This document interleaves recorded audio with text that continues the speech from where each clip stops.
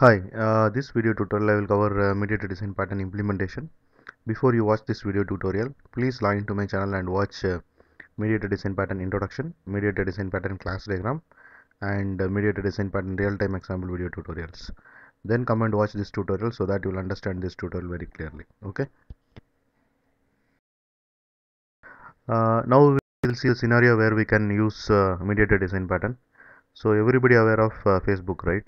So in Facebook, user can create any group and user can join any group based on their wish, right?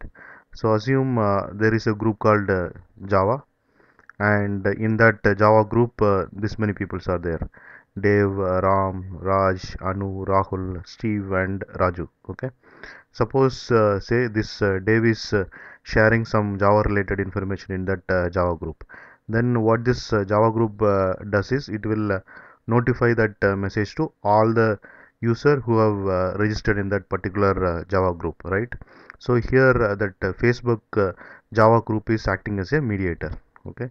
So whenever some message sent to the Java group, the message will be shared to all the users, right?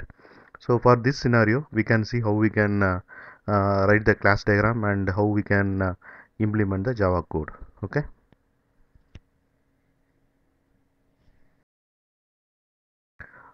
This is a class diagram of the scenario which we have just seen.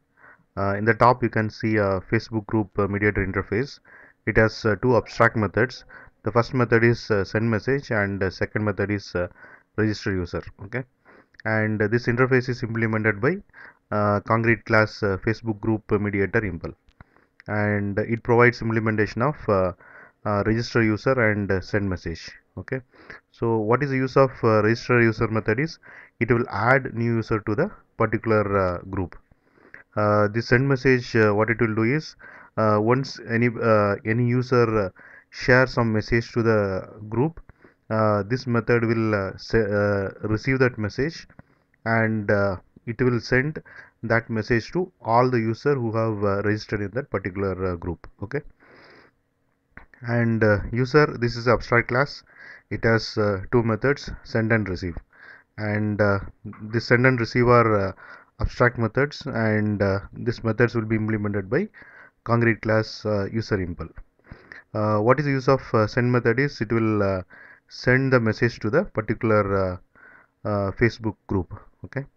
And receive method, this method is used to receive message from the Java group or any group which user has registered. Okay. And if using Facebook client, we can test this classes. Okay. Now we will open Eclipse and I will show you the code.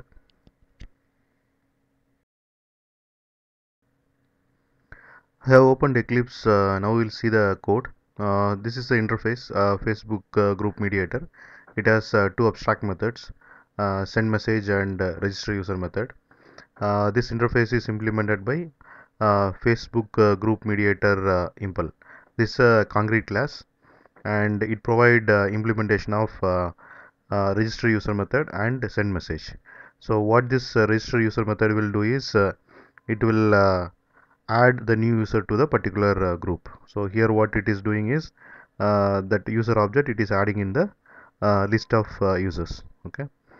And the send message method, what it will do is once anybody share any message in that particular group, it will receive the message, and it will send the message to the all the users who have registered in this particular Facebook group. Okay. And user.java, so this user is abstract class, and it has two abstract method, send and receive. Okay. And this user is extended by user impl, and user impl is a concrete class, so it provides implementation of send and receive method. So what this send method will do is it will send a message to the particular Facebook group. Okay. And receive method, so it will receive message from the particular Facebook group.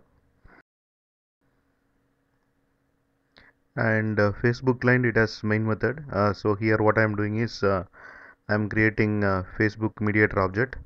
Then I am creating several users, and in the Facebook mediator I am registering all the users. Okay, and then what I am doing is using dev user object, I am sending message to the mediator, which is nothing but a Facebook group.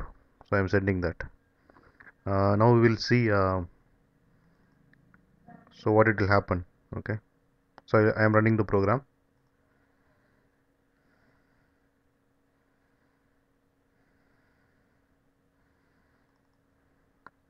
So Dave is sending a message saying that ramj2e.blogspot.com, this block is a very good block. Okay, so you can see all other user has received that information. And next what I am doing is that using ram user object I am sending one message called what is design patterns, please explain. So you can see ram is sending the message what is design patterns, please explain. Then all other users got the same message. So this is the best example of mediator design pattern.